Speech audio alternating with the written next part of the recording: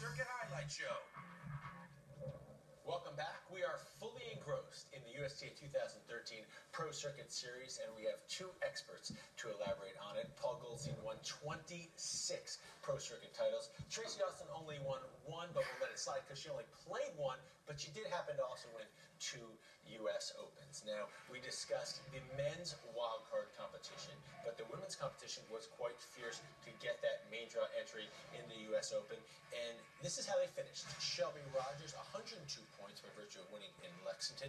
Nicole Gibbs had a very strong summer, 88 points, winning in Yakima. Allison Risk finishing third with 50 points, a finalist in Portland. And Grace Min, 42 points, a semifinalist in Portland. And important to recognize, these are just the top American finishers, with the top American getting that wild card in the U.S. Open. Now, starting off the swing in Yakima, Nicole Gibbs got off to a great start. She's a feisty player who has some promise. Yeah, she really is showing some promise in making that nice transition from moving to college, where she went to Stanford, was a 2-time NCAA champion at Stanford. You must love that. A woman after my own heart. That's right. But I love her game as well. She's very consistent, also has a beautiful slice backhand, and she volleys well, which is so unusual on the women's tour. She's very athletic, has a big serve, a good kick serve. So she has great variety in her game, which is unusual, but it's now starting to come together, and that shows a lot of promise. And Paul, you're very familiar with her as well.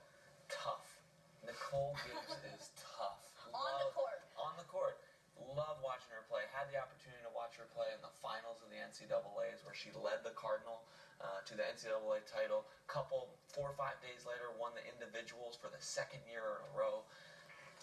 Her mind is the strongest asset she has on the court. Gibbsy is tough. She is tough. I actually worked with her at the USTA in Carson for a few years, and she is such a hard worker, and she's such a great student of the game, wants to continue to grow. I think what she needs to add now is just a little bit more power, and maybe a weapon or two.